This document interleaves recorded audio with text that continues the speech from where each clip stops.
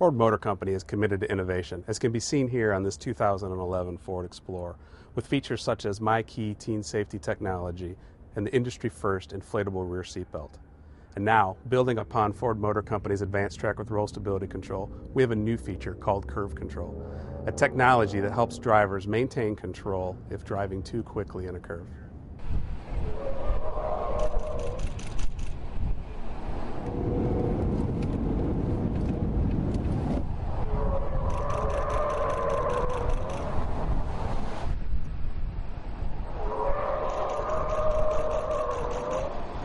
We've all had that experience where you've exited the off-ramp too quickly or the turn got tighter than you expected.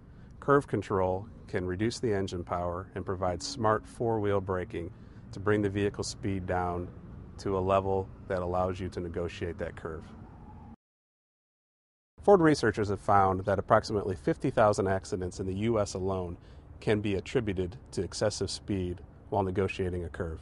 Curve Control will be standard on the new Explorer and will be on 90% of our North American crossovers, SUVs, vans, and pickups by 2015.